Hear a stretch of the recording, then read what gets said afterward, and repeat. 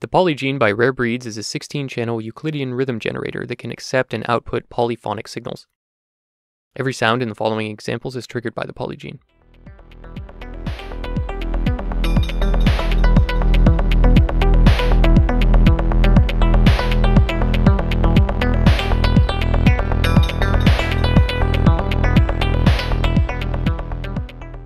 A Euclidean rhythm generator is a tool that arranges beats in a pattern by evenly distributing them across a specific number of steps.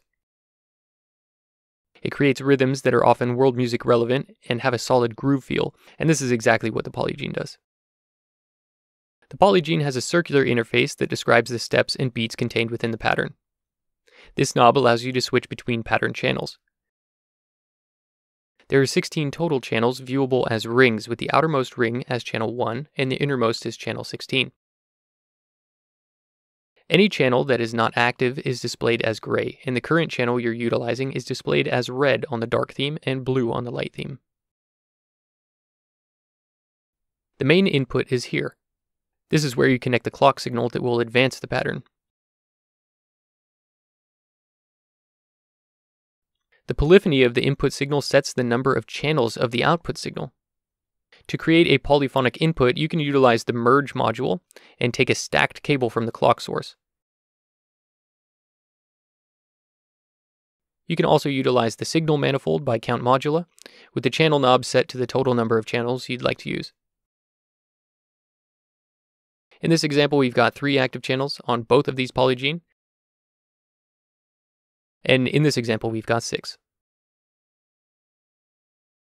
The output signal comes from this port, and it contains all of the channels in one cable. To access each channel, you can utilize the split module.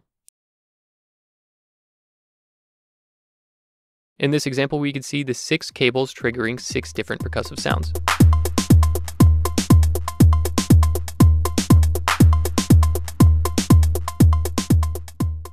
The length knob alters the total number of beats in a rhythm, with the maximum as 32. The hits knob alters the number of beats within that rhythm. Each time the pattern passes an on beat, a trigger is sent through the output. The number of beats can be between 0 and the current length setting.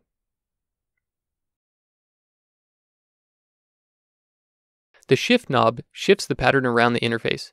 I find this knob useful for placing triggers that are infrequent. I'm using it to place a snare in this example.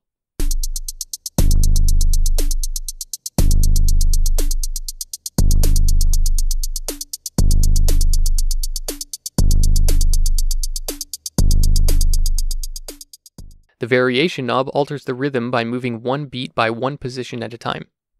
It's used to create unique variations of the pattern, and if the knob is rotated to the minimum position, it's the base Euclidean pattern. This button is the manual sync. It will restart all of the patterns at the 12 o'clock position. The randomize button randomizes all of the settings for the selected channel. The reverse button sets the direction that the clock advances the beat. If reverse is activated, the beat will advance anti-clockwise. The inverse button will swap all of the on beats to off beats and vice versa. The end of cycle output sends a pulse signal when a new cycle starts for each channel. This port is also polyphonic, and the number of output channels matches the number of active channels determined by the polyphony of the main input.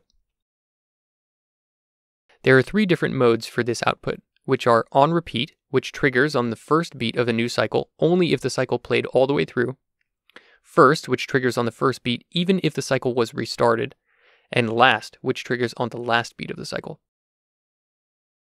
These ports accept control voltages to modulate all of the associated parameters. You can utilize the merge module to affect specific channels. In this example, I am modulating the variation parameter of the 1st and 6th channel.